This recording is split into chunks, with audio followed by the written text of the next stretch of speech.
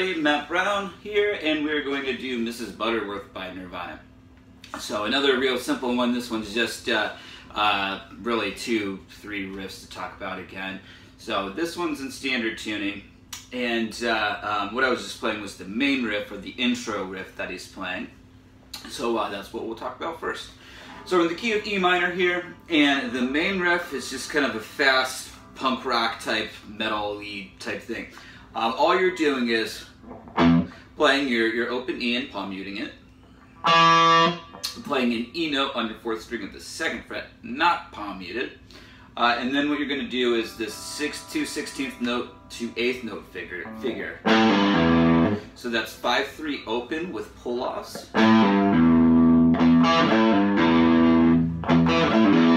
So the way that I like to finger this is to do the first E note with the 1st finger, and then sort of slide the 3rd finger over to do a pull-off between the 3rd finger and 1st finger. You can do this with the pinky finger and 2nd finger. I was noticing though that my hand was getting tired after playing that riff over and over and over again, so using stronger fingers will help with the endurance.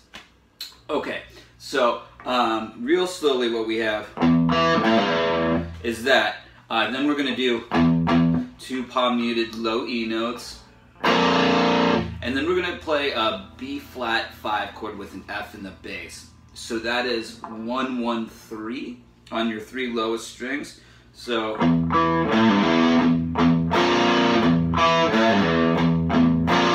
that is the riff real slowly there.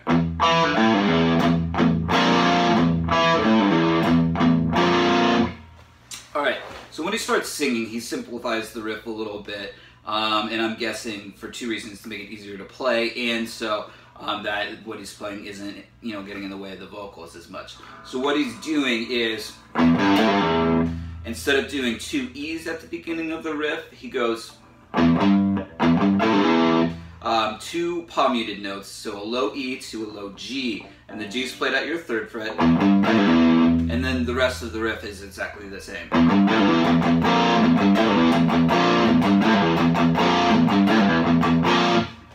Alright, so that takes care of pretty much all of the song except for the chorus. So since he's coming from this chord, at the end of the verse, the chorus goes like this.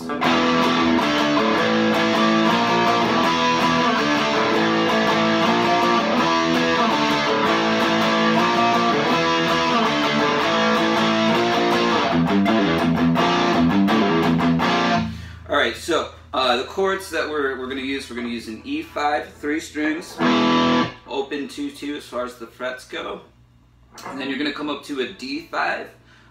This is a 5th string root, so 5-7-7. The next chord is A5, so 5-7-7, 6th string root, and then you're sliding up a fret for a B flat 5. The next time though, when he repeats the riff, the E5 is played like that. So it's an E5 with a B in the bass, and so that's 7-7-9-9. And it just, switching it up to that chord gives the chorus a little bit more of a punch to play this chord in the upper octave the rest of the time. Alright, so that does it for Mrs. Butterworth. The song ends with the main riff there.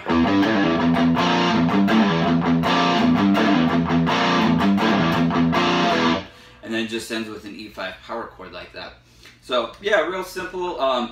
Not exactly the easiest song to play on the left hand though, so that might take some practice. So maybe, my advice with this kind of thing is always to just start with the metronome, and maybe start at 80 beats per minute and work it all the way up, and make sure that you keep those pull-offs really tight.